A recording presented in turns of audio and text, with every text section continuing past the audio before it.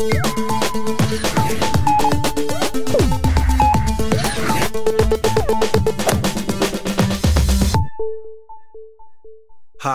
I'm Kenny Joya. Welcome to another one of my tutorials. In this video, I'm going to show you how to render tracks in REAPER. Now, the concept of rendering tracks is to print or record the effects or plugins that are on those tracks, and also capture any automation or volume levels that are on those tracks as well. And the main purpose of this is to create stems that are easier to work with or to save CPU processing with memory-intensive plugins. So let's take a look at the track in front of us. There's a bunch of drum tracks here with a drum folder. There's a kick, snare, hi-hat, and splash. We have some bass tracks, a few piano tracks, a pad, and another piano track. Now, most of these tracks are MIDI. All of them except for the hi-hat track, which is actually an audio recording. And as you'll see, we can use any track type: MIDI, audio, even effects returns. So let's hear what this track sounds like.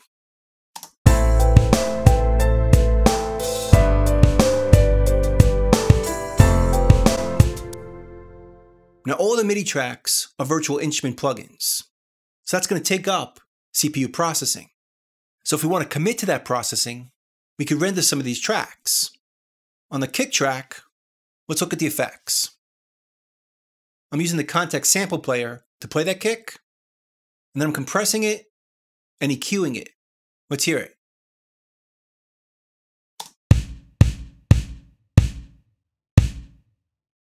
So let's render this track as audio. Let's select it, go to the menus, and choose track. Go down here to render freeze tracks, and here's the section for rendering. We can render to mono, stereo, or multi-channel. Now I happen to know that this kick sound is mono, so I'm going to choose this. And it's going to render tracks to a mono stem, and it's going to mute the original track, so we don't hear both at the same time. Choose this, and it renders that track.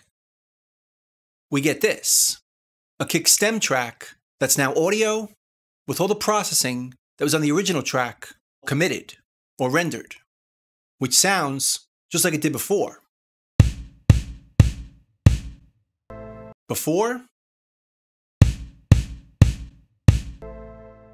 with this one, we're not using any CPU processing. There's no effects on here. And if we mute this one, no resources will be used on that track. Now, when we're done with this, we probably want to hide the track we're not using. So we'll go to View and choose the Track Manager. Then we can go to the original track, which is muted, and just hide it. This way we're just seeing the rendered track and not the original. But it sounds the same. And if at any point we want to go back to the original, just delete this one, go back to the track manager, show it again, unmute it, and we're back to what we started with.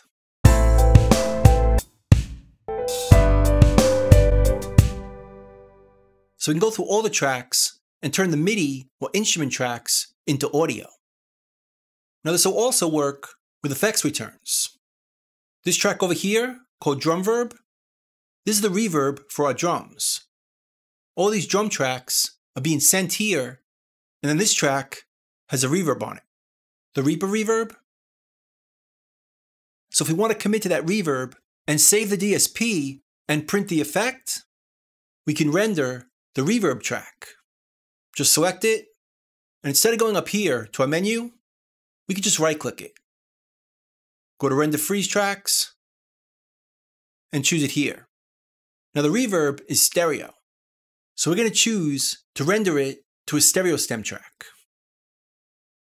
It prints it, and here's our rendered track. We can solo it, and all we hear is the reverb. But it's now printed as audio. So once again, we can hide this, go to the original track, which is already muted, so it's using no processing, and hide it from the track control panel and the mixer. So now we just see the printed track. And again, if you want to go back, just delete it and turn it back on over here. Now another thing we can do at rendering tracks is combine multiple tracks to one track. In this case, we have all these drums. We have a folder up here. The folder contains all the drums.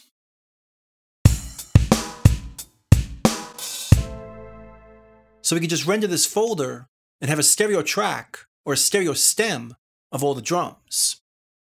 So we can select this, right-click it, go to Render, render tracks to stereo stem.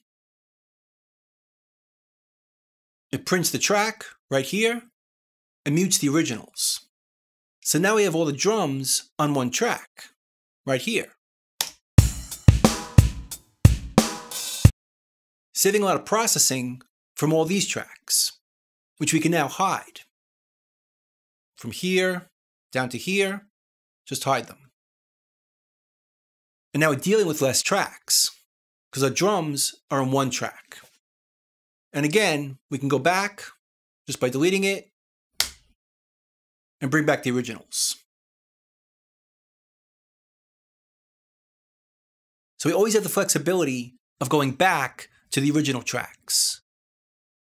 Now let's say I wanted to create one bass track. Now there's two right now, but there's no folder to combine them. So what we have to do is make one.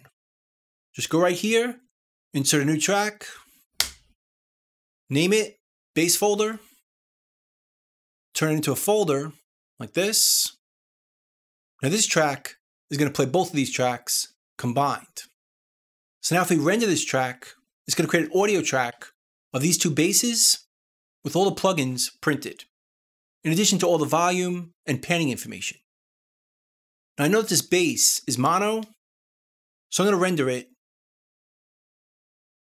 in mono. Runs the whole project. Now we have one bass track playing both of these sounds combined.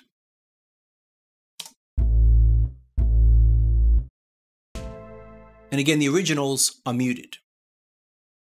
Now another great use for rendering tracks is cutting vocals a lot more efficiently. Let's say we have a project with hundreds of tracks, and the computer's starting to slow down.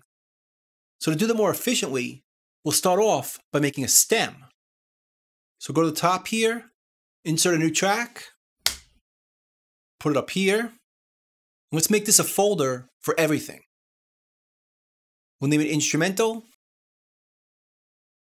Now this track is a stereo mix of everything in the project.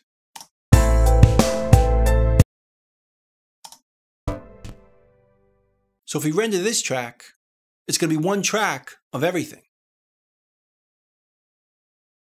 We'll make it stereo. It renders the file. And here's the whole song.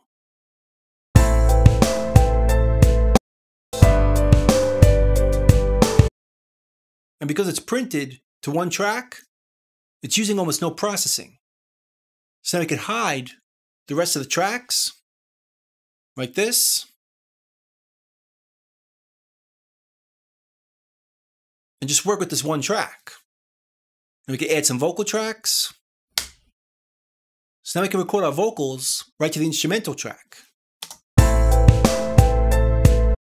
Let's say we record a bunch. Here, here, here, and here. And then we're done. We want to go back and mix. Just delete this one. Go back to the track manager. And show all these tracks.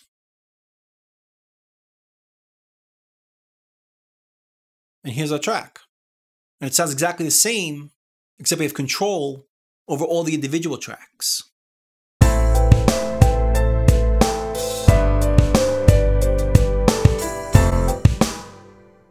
So it's a great way of saving CPU and working more efficiently. So that's pretty much it. That's rendering tracks in Reaper. I hope you learned something, hope you can use it, and I'll see you next time. Thanks.